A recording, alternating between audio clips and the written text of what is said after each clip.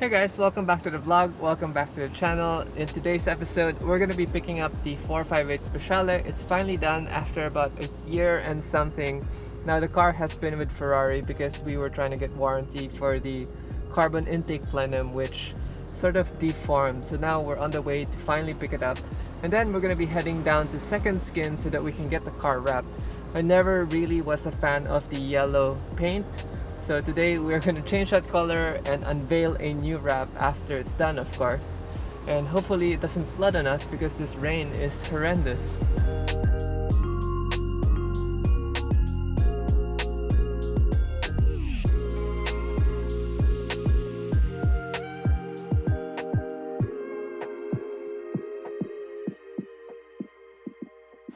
For those of you wondering where the Pista Piloti is, it's right here and they're almost done with it. Adding some carbon details, new wheels, some carbon details here and there. They have an extra gurney flap for the wing and the taillight covers are carbon too.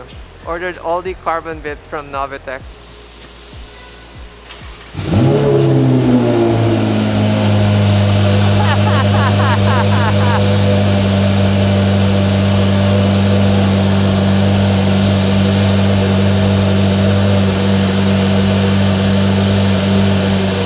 Alright guys, just finished chatting with Dennis. We're gonna take the car out. Finally, we have some plates already, although we're gonna blur that out. Haven't driven this car in so long. Thanks, Dennis. I have not driven this in ages. Oh my god, missed it. It's a change of plans. We won't be bringing the Speciale to second skin yet because the M4 is having issues, so I don't have a car to go back to the farm. So we're going to be keeping the Speciale first and road tripping it back to the farm, and hopefully we can just bring it down when the wrap arrives at second skin. So change plans.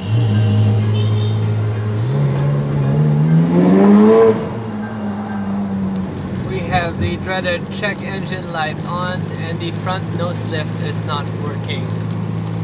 We just left Classic Speed and sadly we have to go back to Ferrari and bring the car back.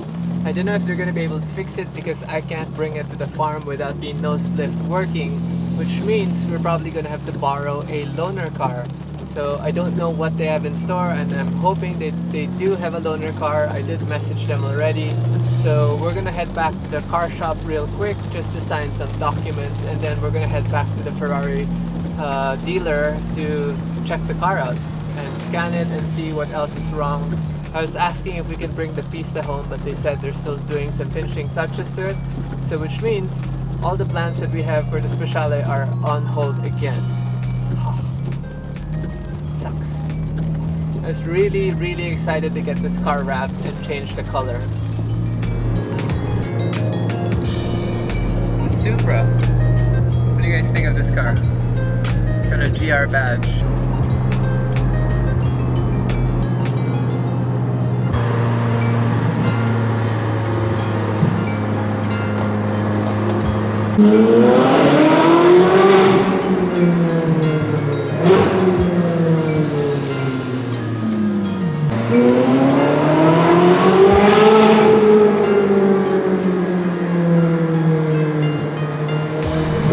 Guys, another Ferrari 430. We're back in Ferrari and they are scanning the car.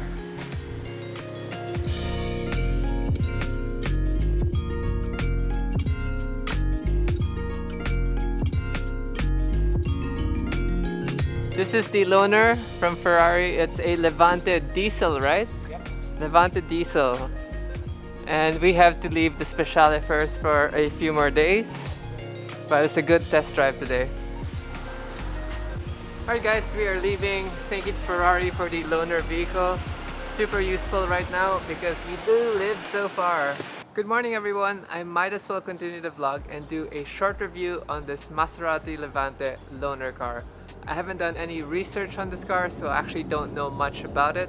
All I do know is it is white and it's got lots of buttons. Let's go.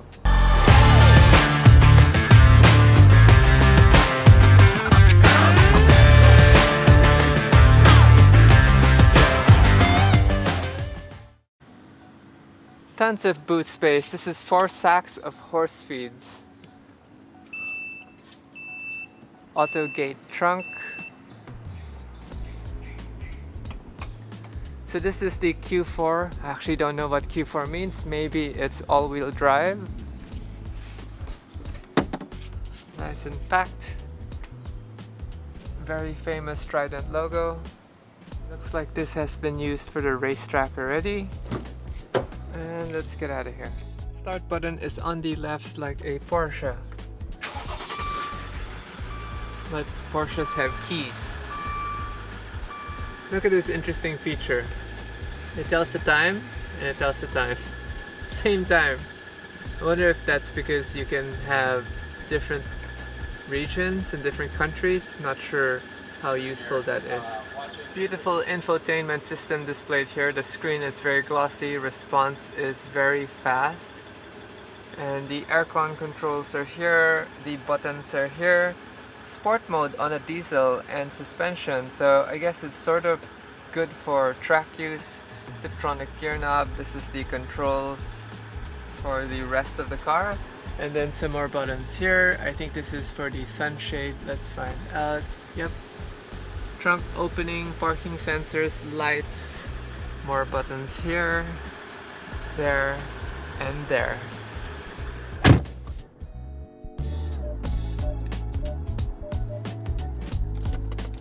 We have a single stalk to control everything here on the left side. So this is the signal light and the wiper at the same time. Nice paddle shifters are aluminum. Visibility is super easy. The hood is very short and yeah, easy to drive.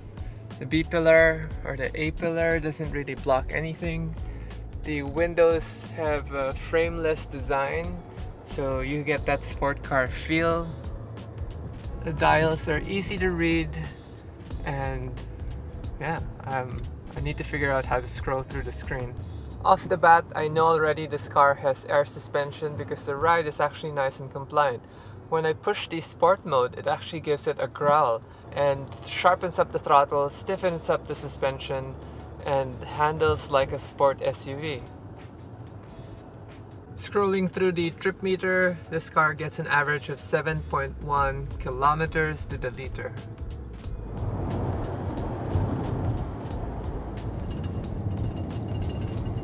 Alright, we are on the way.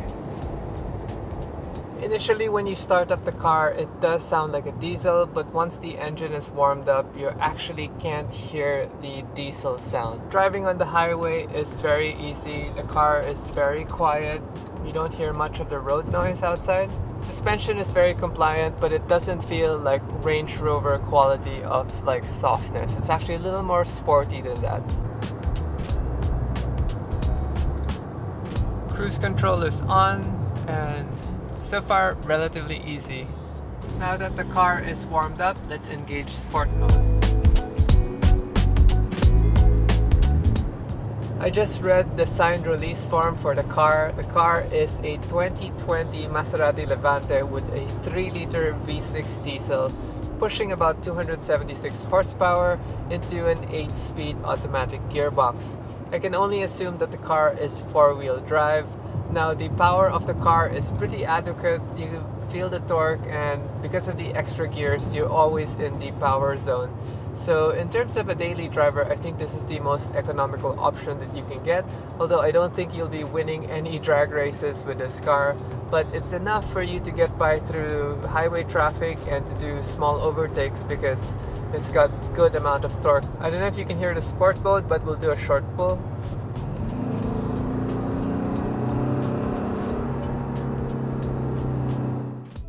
The exhaust note can only be appreciated at low RPMs. When you get to the high RPMs, you actually can't hear anything.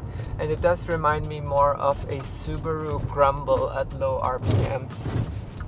We just got off the highway and that was a pretty pleasant drive. Now we're going through some city roads, and hopefully we're gonna get some clear roads again after we pass all these small towns.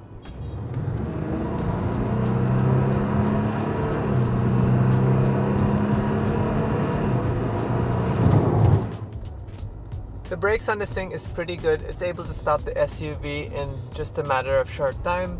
And the interior is pretty nice because I don't hear any creaks and rattles from the cabin.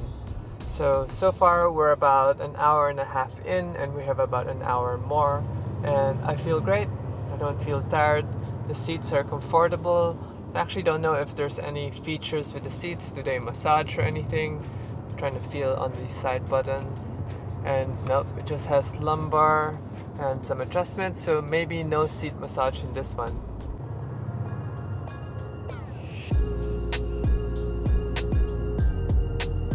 The sound system in the Levante is nice. It's crisp and clear and loud enough. The controls of the radio are easy to adjust.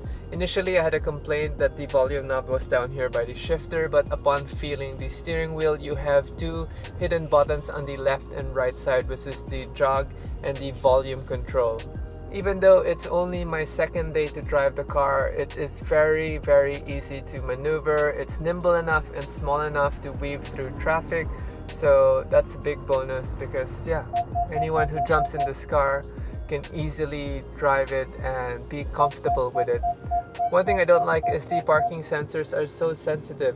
When we pull up the traffic, it just turns on. Even though I switch it off here in the toggle button, it just keeps beeping. Especially when people are close to the car or another car comes beside you, it starts beeping. For USB ports here in the front, I only see one. There's nothing in the glove box. I'm now headed up the mountain, so I'm going to engage the sport suspension. And here's the pull.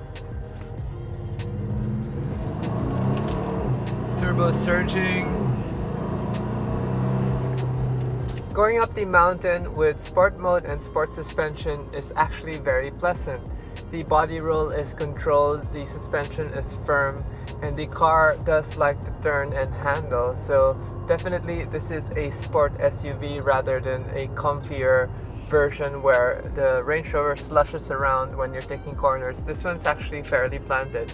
Although when you are in sport suspension, the car does drop down and you can really feel that it does get firmer in terms of, I guess, ride quality.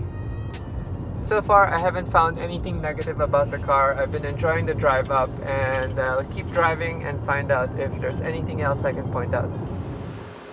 Alright guys, we just got to the farm and we're gonna leave the car here first. I love this frameless door design, very sports car feel. We're gonna go have breakfast and then we're gonna review the car even further.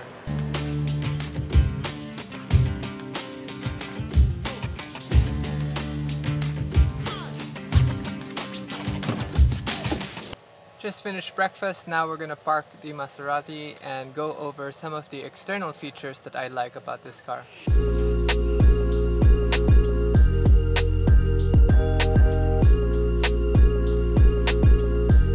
Let's talk about the external features. The car does look decent. It does have a very Maserati presence with this very wide grille. Back of the grille, you can actually see that the radiator has shutters where it actually lifts up, I guess, when you're moving because it needs to feed air through the radiator system. The lights look very good. The fog lights we didn't have a chance to use because we drove in the daytime. The hood has a nice power bulge shape. Moving on to the fenders, you have these fender vents, which is similar to the GT cars that they have. Wheels and tires look okay. The brakes look like, I guess, standard sliding brakes. I love the window profile because of the frameless windows. Not sure about the chrome door handles, but that's part of it. This rear section does remind me of most of the modern sport SUVs like the Porsche Cayenne. At the rear we have this quad pipe tail exhaust. The rear actually looks very decent, but I think very similar to other sport SUVs. Cabin space is pretty decent and the trunk space is pretty decent because we did bring 4 sacks of horse feeds with us. Some negatives about the car. After a while in sport mode, I think it rides a little rough, so you actually go back into normal mode, but you can't have the aggressive sounding exhaust without having the sport suspension on. or is it just because the car does drop when the sport mode is activated? We're gonna drop the car now because I want to show you guys what the air suspension can do. There's a loading height which will bring the car all the way down.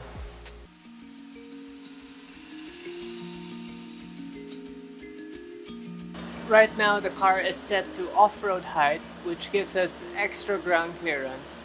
And a while ago, before I raised it to off-road height, it was actually at entry-level height, which means it's all the way down. It looks pretty decent for ground clearance. The back seat has very decent leg room. I'm 5'11" and I can easily get in and out. The seat in front is all the way back, and I have about 2 to 3 inches of leg room. Sorry, 2 inches of leg room. Seat's pretty comfortable. The headroom feels okay. I have maybe about 4 inches on the headroom and about this on the leg room. I brought the seat backward in front, which means it's all the way back in a comfortable position where I can even sit in front, which means 2 5'11" people, or at least 6-foot people, can actually sit comfortably in front and back of the car. Here in the back we get 2 more USB ports and a cigarette lighter along with a aircon vent system, this little pocket here and a side pocket there. You also get cup holders right here and a nice armrest. Doesn't have any soft closed doors, so these are just regular closing doors, so doesn't suck it up like a S-Class or a Range Rover. Okay, I think I'm gonna end the vlog here about my initial impressions of the Maserati. Hopefully next week we can continue to do the 458 video again, but for now I'm gonna end the vlog here, and sorry if this video wasn't the 458 content that I wanted to shoot, but right now we're back on the farm and that's the car that we have. So I'll see you guys again in the next video.